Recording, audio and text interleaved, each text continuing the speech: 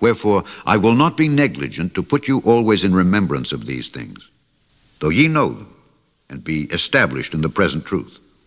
So be very careful. Just because you have one or two, things about the church, and you know for sure the church is really doing bad, be very careful. Satan says, oh yeah, you're right, church is bad. Let me show you something. Oh, this person, look at him. Ooh, he's pure. She is pure. Look at the long dress.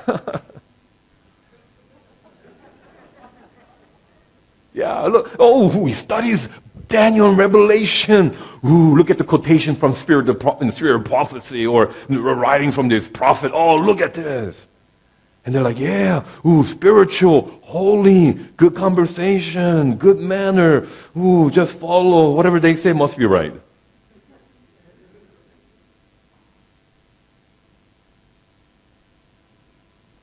So be very careful when your blood temperature is so high with complaints of the church. And Satan says, good target. And your complaints may be based upon the Bible and the writings of the prophet. But because of your attitude, you are opening yourself up,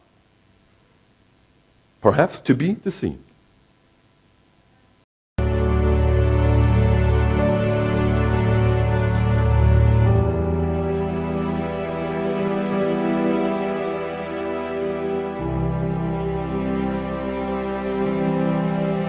Brothers and sisters, God has given each and every one of us a gift, a talent.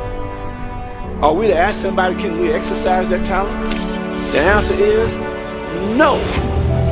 God has given it to you. You need to exercise it. Why are we waiting for somebody to tell us we can do this? I don't understand. If we was waiting for somebody to give us approval to do this, do you think it would be happening? It would not be happening, saints. So it's time to move forward.